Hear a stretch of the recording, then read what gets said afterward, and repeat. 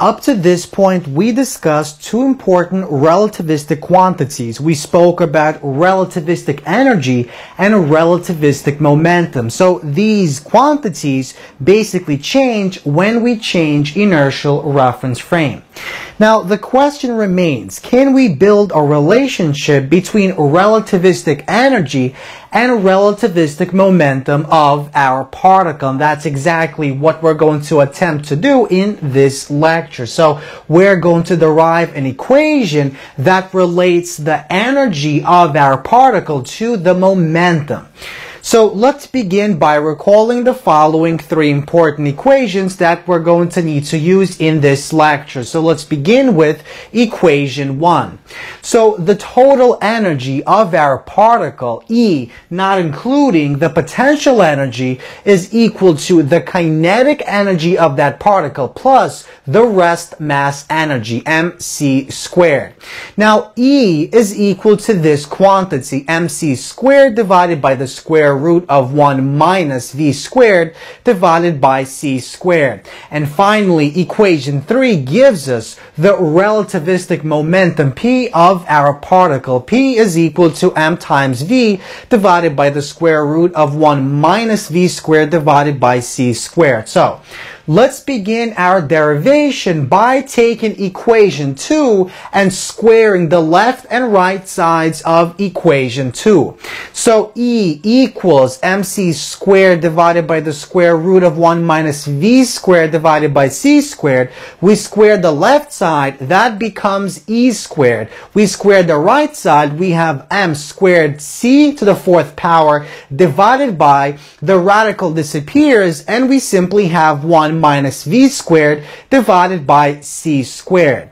So now let's move on to step 2. In step 2, we want to insert the term v squared minus v squared into the following equation as shown in the following step. So we insert this quantity into the following equation, and that doesn't actually change the quantity of this equation because v squared minus v squared is 0. So we do this because this will become important in just a moment in building the relationship between P and E.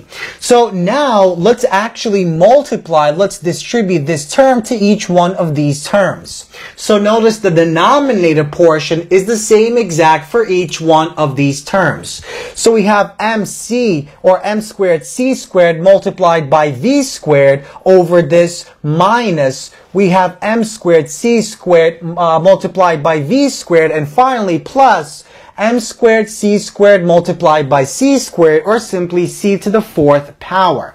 So now let's examine the following term. Another way to represent this term is using the following equation. So we have E squared is equal to the square of this quantity multiplied by c squared. So this is the same as this. Next, let's bring the last term and put it in front of this term as shown, and let's combine them because they have the common denominator. Now notice this quantity from equation 3 is simply the P. That's the relativistic momentum. So in step D, we basically replace this entire inner quantity with P. So we have P squared multiplied by C squared, and let's bring out the common term of M squared C squared from these quantities as shown in the following equation. So E squared is equal to P squared C squared plus M squared C squared multiplied by C squared minus V squared divided by 1 minus V squared divided by C squared.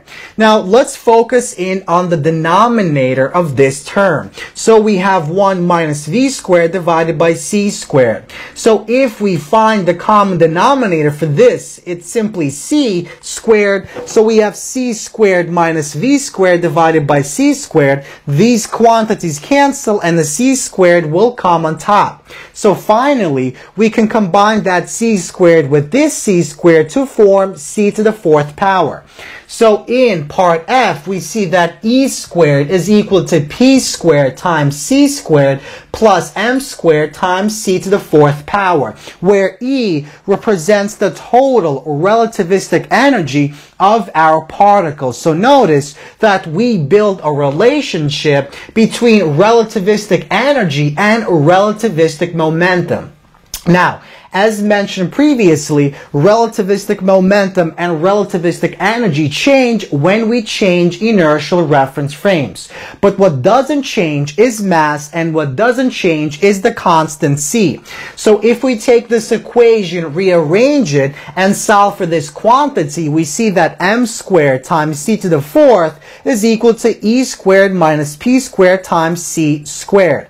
So m is the mass. It does not change when we go from one reference frame to a second reference frame, and c doesn't also change. And that means since the left side of the equation doesn't change when we change inertial reference frames, the right side also doesn't change. So e squared minus p squared times c squared is a quantity that remains constant when we change inertial reference frames.